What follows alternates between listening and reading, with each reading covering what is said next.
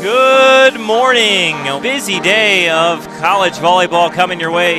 This is match number 1. It is the host team, the Fresno State Bulldogs, taking on the CSUN Matadors. Altman will have the serve first for Fresno State. Altman outside, Sukov puts it away cross court. Middle this time to Rendall, and she puts it away. Nice swing from Rebecca. Another block outside. That's Altman again, the setter. They run the slide, and that is a good block by Sukov. That's a quick one by Kramer. And Mackenzie Kramer puts that one away cross court. That's tipped into the net, and this match is over. Fresno State wins in straights. Their 700th program victory.